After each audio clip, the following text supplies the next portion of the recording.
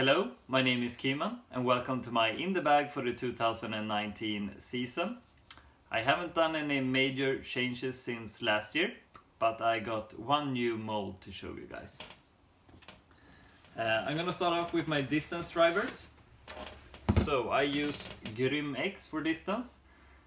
This one is my main crusher. It's a 169 grams pop top Grym X. So this one really gives me the distance. This one is my favorite. It's perfectly beaten in, been in my bag for like 3 years now, and this one is my straight shooter. This one was the first I ever got, so this one is really beaten in. So use this mainly for anhyzers and hyzer flips. And the last one, this one is really flat. I use it only for forehands. I don't have much of a forehand when it comes to distance, but this disc really gives me more confidence doing it. I carry two Rask in my bag. Use them for shorter forehands, S-curves, hyzer bombs, and if it's less windy, I use the beaten in one, and if it's more wind, I use the brand new one. I carry two Stål in my bag, and the same thing as Rask. I use it for S-curves, hyzer bombs, shorter forehands, and if it's less wind I use the beaten in one, and if it's more wind I use the brand new one. And then we have Kymen. I carry two K1s in my bag. Kymen is a perfect disc for me. It's a hybrid, so it's a mid-range in profile and fairway driver in diameter. So I get the best of both worlds, straight and far, at least for me. I use it up to like 110, 120 meters. And if I like to have something more straight, I use the K2 version. So this one, for me at least, is a bit more understable. Still stable, but a bit less stable. So up to like 100 meters super straight shots, I use the K2 version. Been using it a lot now during the winter, but now it's gonna have a place in the bag for the summer as well.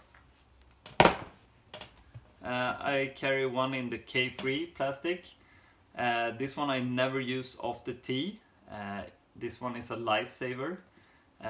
It's get out of trouble disc, and I really like this one. And then for the new mold, Göte. Göte is a great addition to my bag. It's a point and shoot disc, so I use it for hyzer flips, straight shots, and anhyzers up to like 100 meters. Yeah, I like them new and as heavy as possible. And then I carry two K1 Reko. I use them for the same thing as Göte, but maybe 10 or 20 meters less.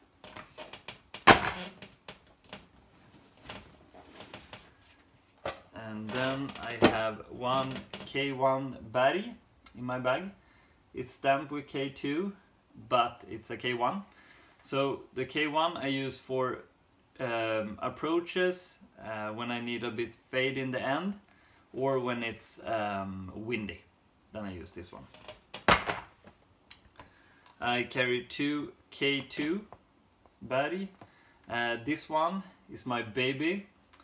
I would cry if I lose it. This one is really flat and a real straight shooter, almost no fade. So regardless the angle, up to like 70 meters, I use this one. The other one is a pure backup, rather never use it, but someday when my baby gets too understable, or if I lose it, this one is gonna be the new baby, and this one is 169 grams, and I think it's best in weights around 170, at least for me. Then I have one K3 battery as well, mainly for approaches. I'm mainly a forehand approacher, so the combo with the K3 and battery is perfect. It doesn't go too far, and it allows me to go very aggressive to the basket when I don't get any big rebounds. So the last disc in my bag is my main putter, K3 Reco. I say that your main putter is like wine. It gets better the more time you have it in your bag.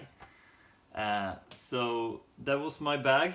I'm gonna pack up now, and I'm gonna go out and throw them all, and you see how they fly.